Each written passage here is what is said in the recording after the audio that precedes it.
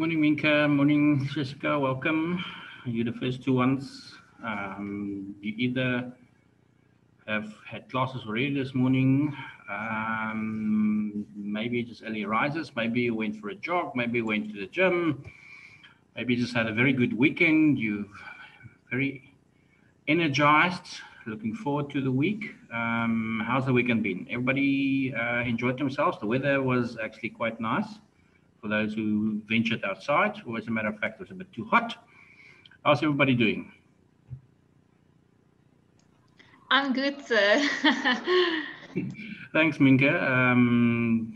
You enjoyed the weekend? Yes, sir. That was very nice. It's nice to have a weekend where you actually have started class already, but you didn't really have that much to do already. So actually, and that was the intention last week, to sort of ease into things, get to know a new platform that we're working on. Let me just add Marley to the group as well. I'm quickly going to take attendance, still on our spreadsheet, which is fine, but let's give everybody, we are slightly early, although I've got 3 clocks in front of me here that have different times varying from 10:46 to 10:49. So I think with Tanika now joining us as well, the majority of you are already signed in. How's everybody survived the first week? First week wasn't that challenging because it was maybe just the information overload more than anything else, if I'm correct, right? Yes, sir. Did you cope, Danielle? Was first week all right? Yes, just trying to summarize everything before I have to start with assignments and things. It never ends. It's like, yeah. Unfortunately, the nature of the beast, it comes with the territory. So at least I think you still have the opportunity for a contact session on campus or any other.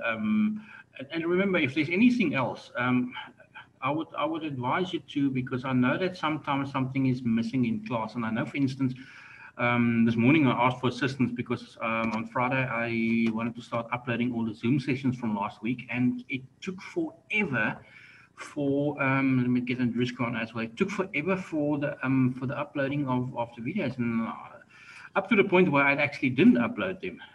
But I still want to just show you today quickly before we start the class, so once everybody has joined, where you will find on your Canvas course page, on the module page, where you would find the recorded Zoom sessions, and for that matter, any other videos that maybe I stumbled across that's relevant to the section of the course we're busy with. It's always nice, especially when you're doing services marketing. There's millions of fantastic and often very comical videos regarding good service and bad service, and often sometimes from movies that we know. So there's quite a lot of additional video footage that we can upload, and obviously that I will upload.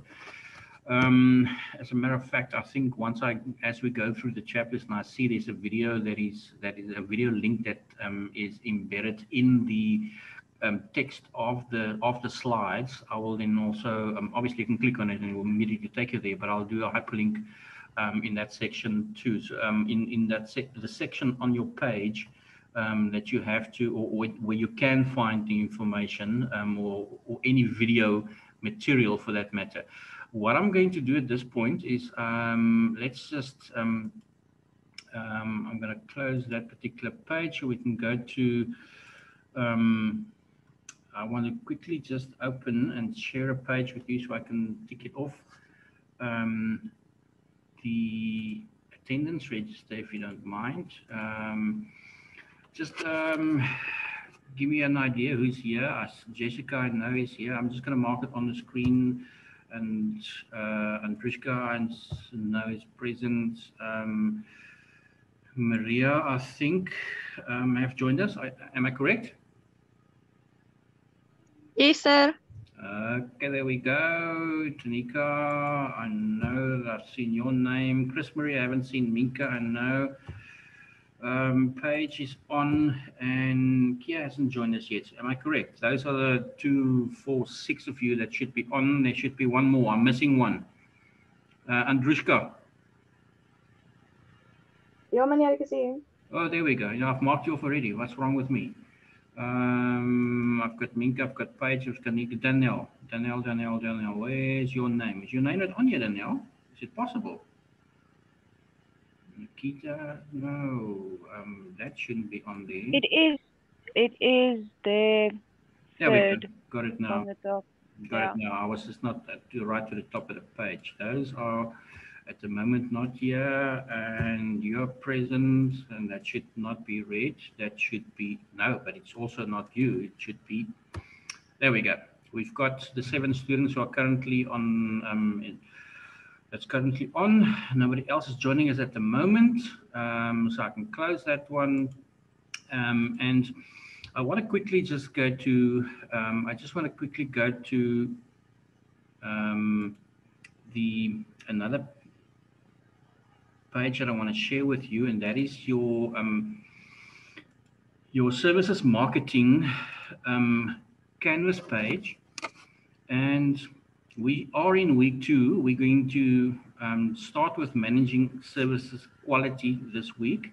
Well, today I am going to just wrap up our first chapter. There's 1 or 2 things that I had a look at again on the weekend, and I think I just want to bring that to your attention again, and just wrap it up properly. And it also finishes off. It finishes off the chapter with an overview of the entire course, chapter by chapter. So, but let's go to week 2. We're in week 2 at the moment.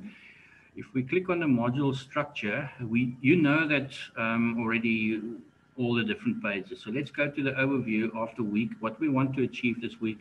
All those objectives are issues like the dimensions of services quality and the different models we're going to do. We're not going to look at the different models that's used to measure quality of a service today, but we will during the course of this week.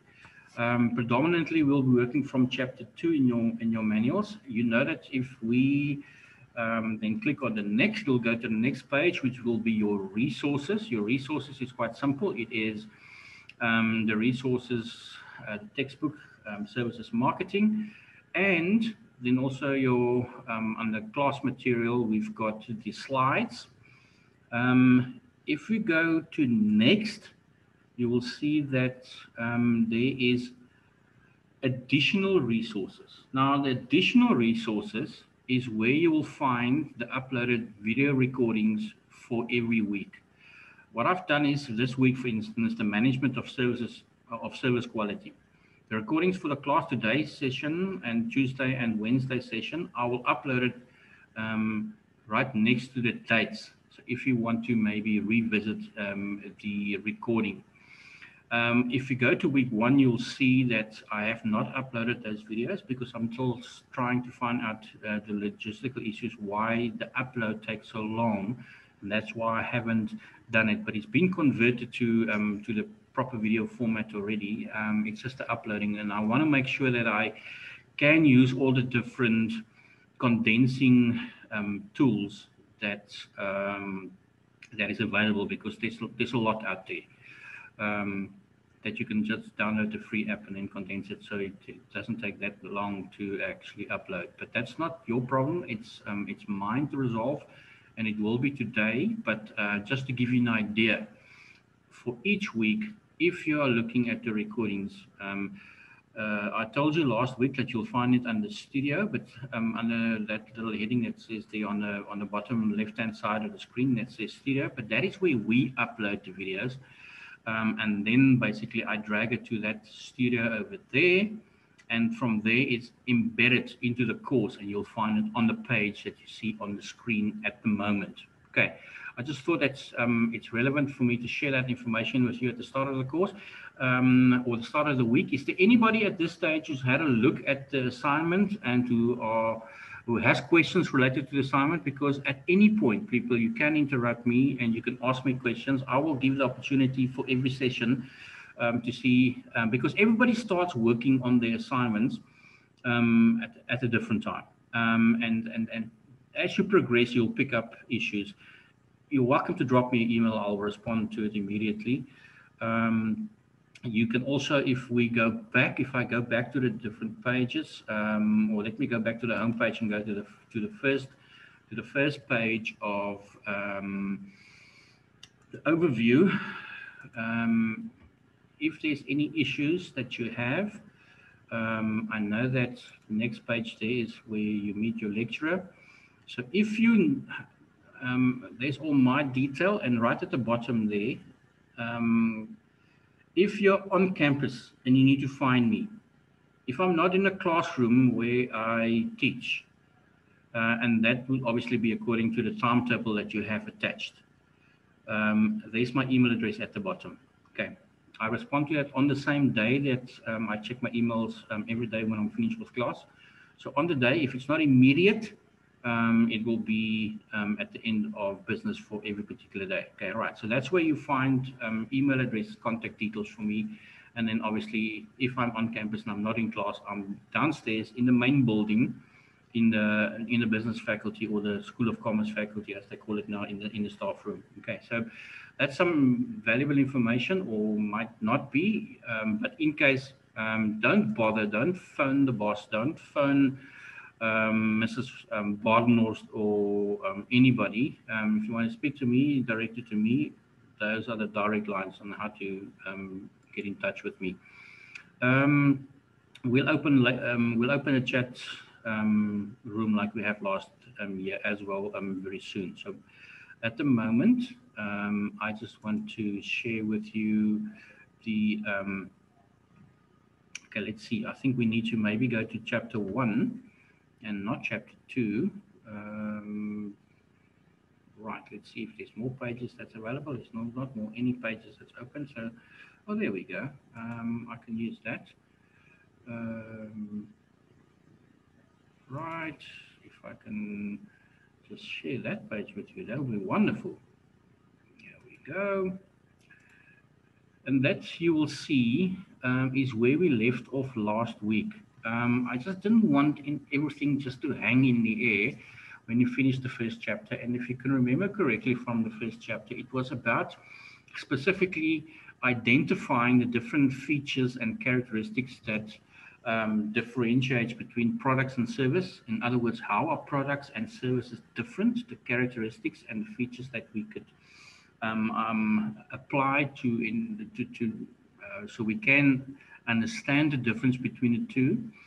And then towards the end of Thursday session, Wednesday session, sorry, I touched on the difference between efficiency and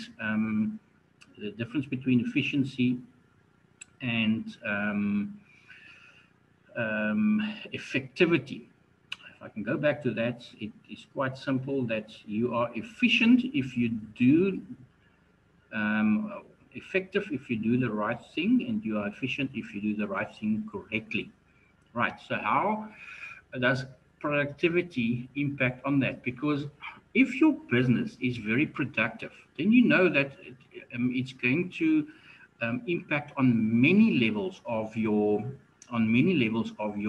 service.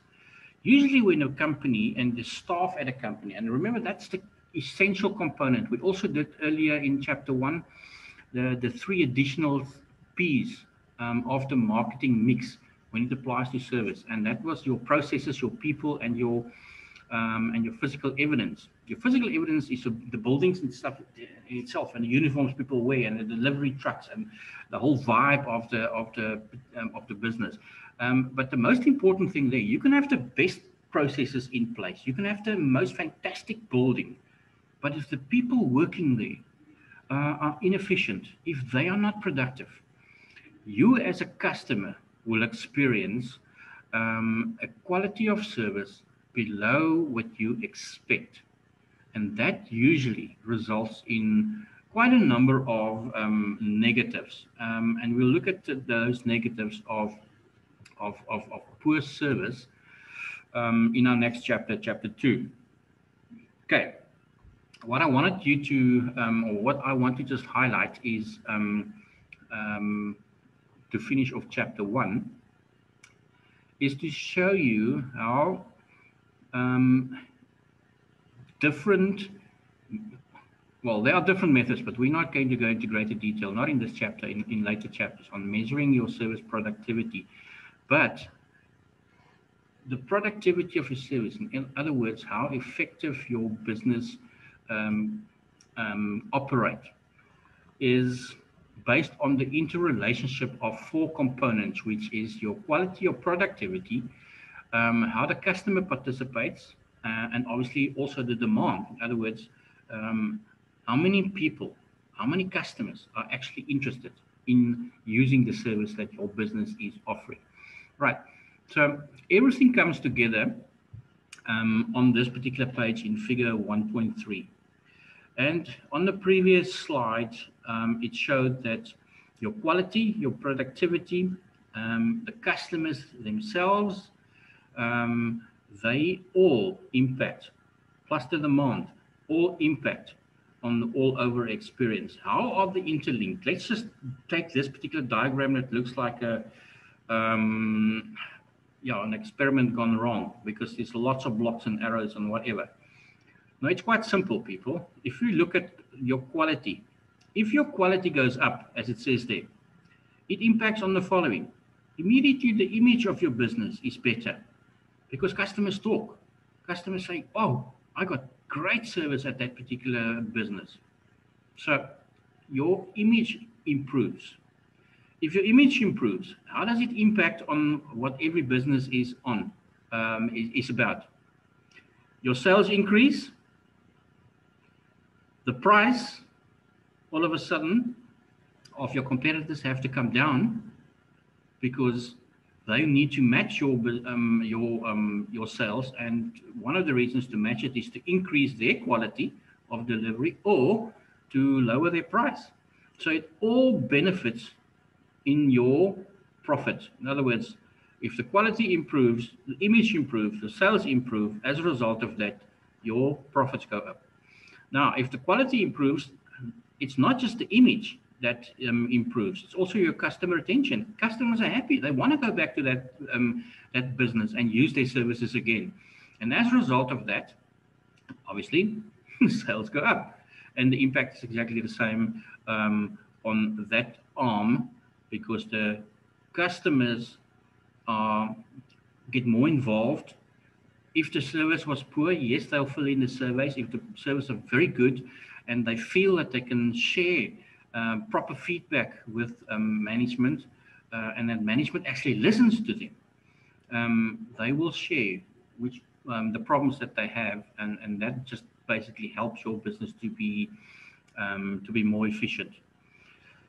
Another aspect that improves if your quality goes up is that obviously the cost comes down in your case, and it impacts positively on your productivity, because less people complain. The time for you to process complaints is down. It's just a win-win situation, and your staff become more productive because they can now see the benefits of getting less complaints and better reviews from the customers. So that's in essence what this model or figure 1.3 is about, to show you the interrelationship between quality, productivity, and the bottom line, as they call it in business, the profits of the business. Because all businesses, including services, are not charities. They're in business to make a profit, because that's going to keep them in business. Right. So the framework of the course itself, the entire module, the textbook, if you want to call it that way. We've done chapter 1. The next chapter we'll be looking at shortly is the management of your service quality. What is service quality and how do we manage that? Is it possible to be managed? In chapter 3, we'll be looking at in chapter 3, you'll be looking at the decisions that customers take, the process that they go through, In chapter 4, we'll be looking at how do we understand the customer better, because if we know where to improve on the service that we offer, how to improve the services that we offer, as well as the quality of the service that we offer. In chapter 5, we'll be looking at developing and designing service models. Then how to price a service, because it's quite easy. I mean, if you look at let's compare Pick n Pay and Woolies, for instance, when it comes to the quality of the fresh fruit and veg, for instance. Which one of those two companies? Which of those companies offer the best quality veggies and fruits? Woolies or Pick n Pay? Anybody? What would you say?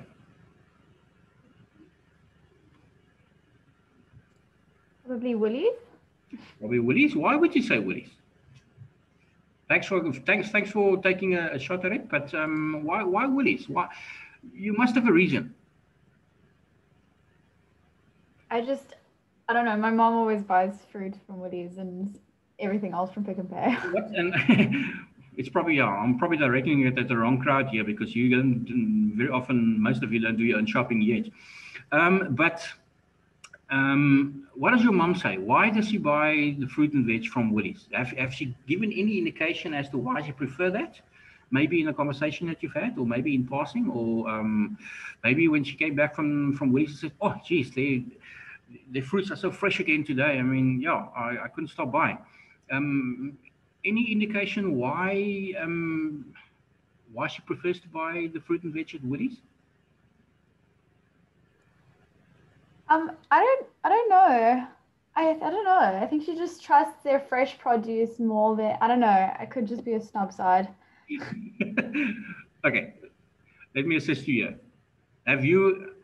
I've bought fruits and I've brought veggies at, especially if I want to make salads. I'm talking about the lettuce. I'm talking about tomatoes and mushrooms and those kind of perishable veggies and fruits that will.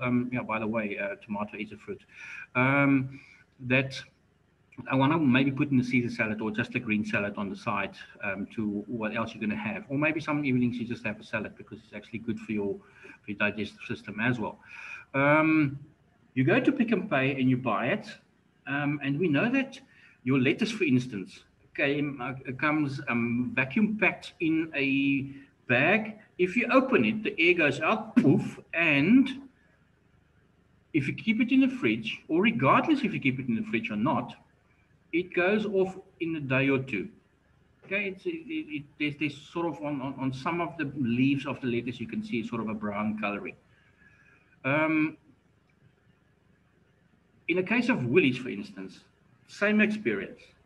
It takes a bit longer for it to reach that point where you can't reuse it once you've opened the bag. So there's a perception among consumers that the veggies and the fruits at Woolies is of a higher quality. And because it's of a higher quality, people sometimes go out the way to rather shop at Woolies and not Pick n Pay or Spar or one of the others. And I'm not bashing any of the others. Their stuff's good as well. It still has to meet the minimum criteria for it to be offered in the market. But people are then prepared to also slightly pay a bit more because the quality is more. But very often, like in this case, it's a perception that the one is better than the other, up to the point where you've experienced it and you can actually make a judgment yourself. If you have not had lettuce at Pick n Pay and not used lettuce from Woolies, you will not have experienced this. And as a result, it's very difficult for you to make a judgment, to actually rate the quality of the two products. Yes. So the one day we went to go buy strawberries, I think it was by Checkers or Pick n Pay. Yes. And then the strawberries were like, they looked nice and fresh and everything, so we washed it. And then in one of the strawberries, there was like a worm crawling out of the strawberry. That's not what you want. You don't want extra protein when you buy strawberry. See, and that's and unfortunately, that doesn't. There are certain quality checks that the produce go through before it reaches, and even the worst ones. And I'm glad you brought that up, because later on during the course, um, we in later chapters we will also address how people complain and customers complain, because I mean that's one thing. Sometimes customers, and also why customers don't complain. Maybe you bought this from a shop that you don't usually buy, so it's out of your way, and it's too much trouble to go back just for just for new strawberries, and therefore customers actually ignore it, but they will not go back to that shop. So the impact on a business is not felt immediately. It's felt later when you have to go and you want to buy strawberries again, but you don't go back to that same shop based on your experience. On the other hand, you have customers who say, no, no ways, I've paid for this, I'm going back to the shop. And you show it, and they usually, if they are sensitive to their image and their reputation, they will replace it and without complaining. But that's a chapter in itself, because sometimes customers go back with a legitimate complaint like you've had with your worm in the strawberries, and the company just throws their arms, or the manager or whoever you speak to just throws his arms in the air and says, oh, hey, I'm sorry, I mean, the things are quality checked. So sometimes also you get a bad service quality because of the employees not dealing efficiently with a complaint. And that's something that we will address in chapter 2 when we look at measuring the quality of the service.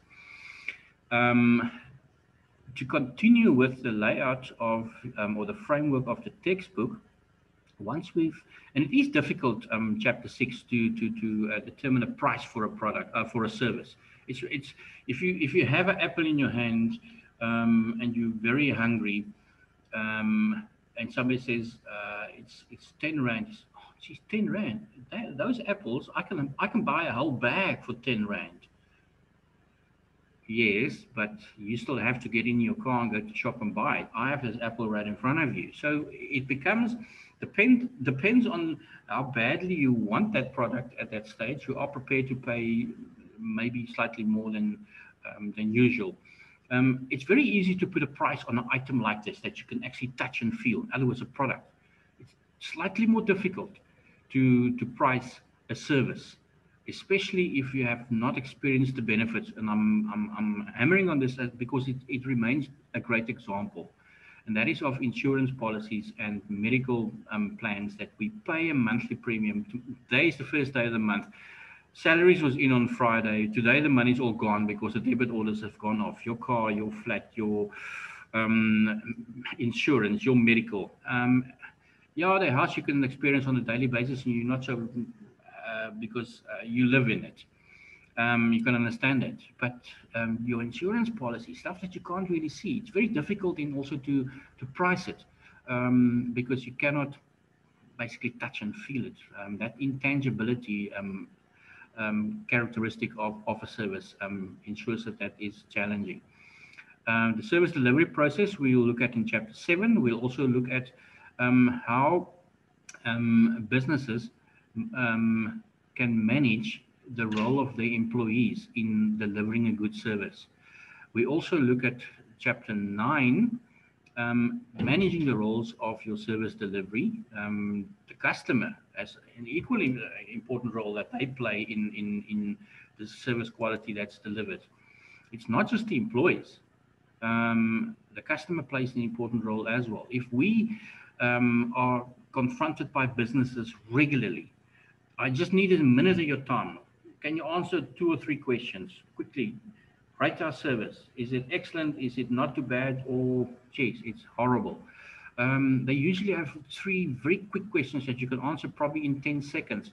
And sometimes even, I know a lot of businesses have such a electronic function at the till while you're waiting, while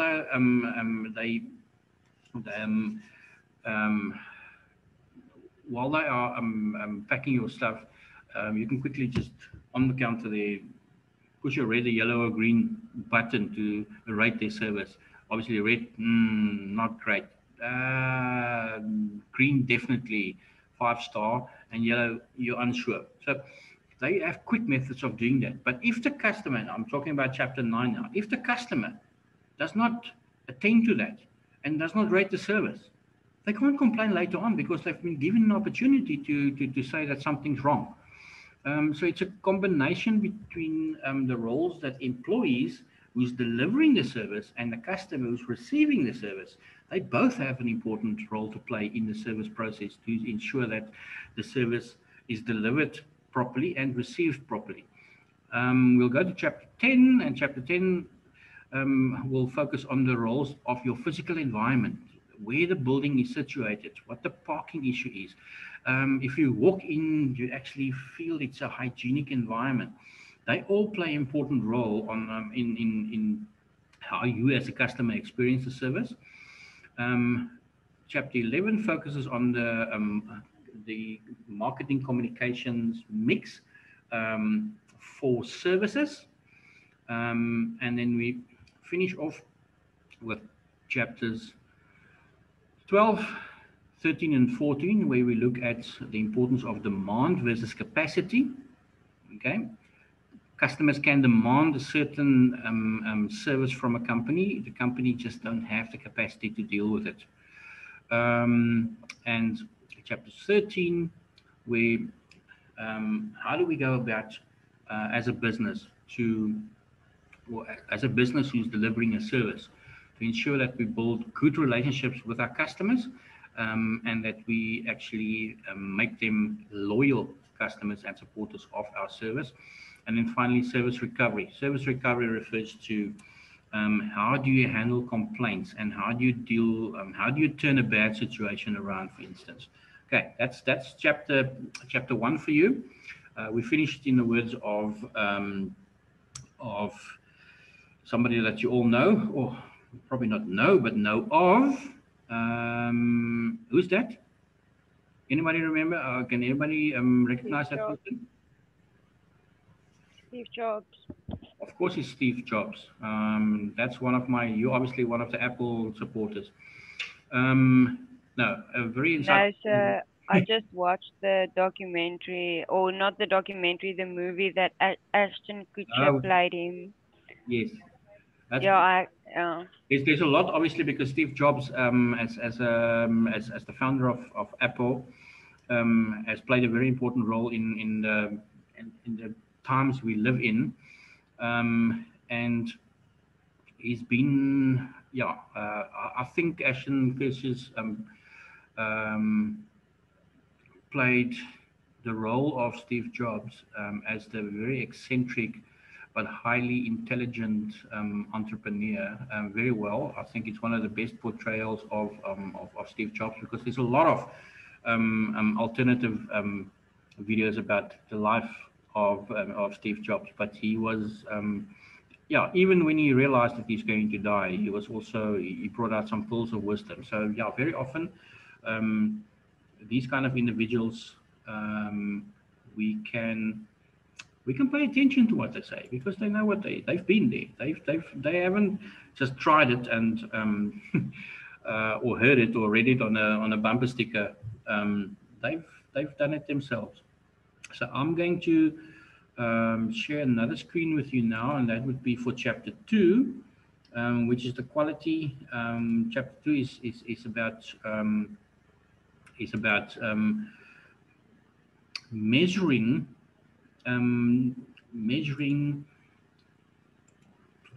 the quality of service. It is challenging, as I said before. It's one of those things that's extremely difficult to measure, and I'll just do the introduction and give you an idea of what we're going to do in chapter 2, and then we'll end the session and then immediately join with the same link again to finish the last 20 minutes of this quality. I think quality of a product, as I said, because there are some tangible features. It's easier to measure because you've got a yardstick. If you've got 5 products next to each other and they vary in price between 8 Rand and 10 Rand, it's very easy to measure it because you've got specific guidelines and specific indicators and attributes and of the product that you can compare. Maybe the one is better priced, but the quality is not so good. Maybe the other's quality is very good. And if we can use an example, you can probably compare, let's quickly compare 3 popular fast food restaurants. KFC, McDonald's, let's stay within that same KFC. Burger King and Nando's. Let's take those 4 and compare them quickly. Which one would you say is the best quality? Burger King. Burger King Or Nando's. See, we are really, we all have different opinions on that. And again, we base it on what do we base it? On price? Our experiences. On your own experiences, yes. And you will go back to, I have to admit, I mean, if I have to choose between Burger King and McDonald's, I'll definitely go that particular route as well. KFC is probably not, I can't compare KFC with, I don't want to compare KFC with McDonald's or Burger King because they are not specialists in burgers. They specialists in chicken. So I'm not going to even consider having chicken off the menu at McDonald's or Burger King. I will go straight to either Nando's or, depending on how I want my chicken prepared, either to Nando's or KFC. So again, the products, we're comparing products, but it's difficult sometimes if you have to compare different companies, like in this case, if they don't have exactly the same menu.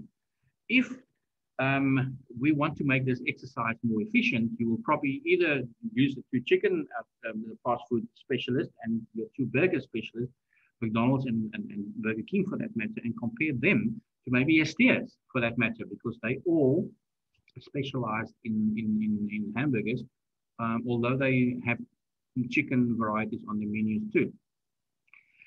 Would you say that Steers is slightly more expensive than the other 2, McDonald's and Burger King?